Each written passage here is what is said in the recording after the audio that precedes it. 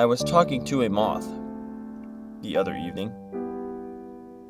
He was trying to break into an electric light bulb and fry himself on the wires.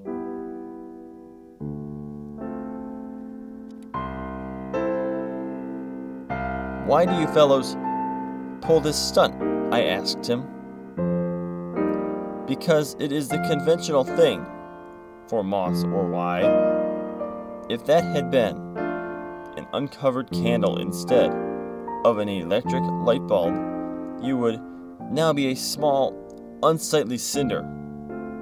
Have you no sense?"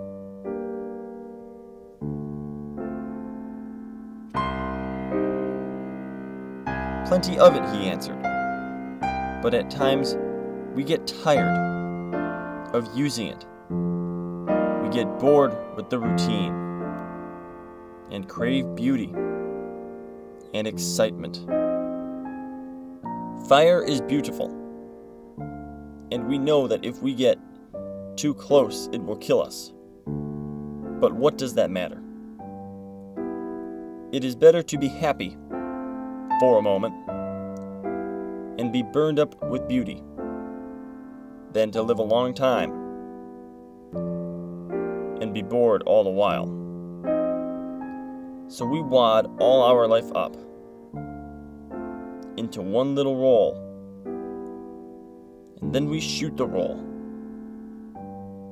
That is what life is for.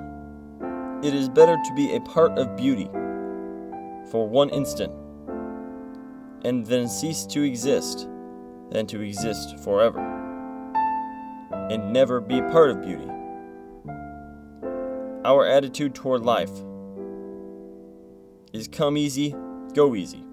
We are like human beings used to be before they became too civilized to enjoy themselves. And before I could argue him out of his philosophy, he went and immolated himself on a patent cigar lighter. I do not agree with him. Myself, I would rather have half the happiness and twice the longevity.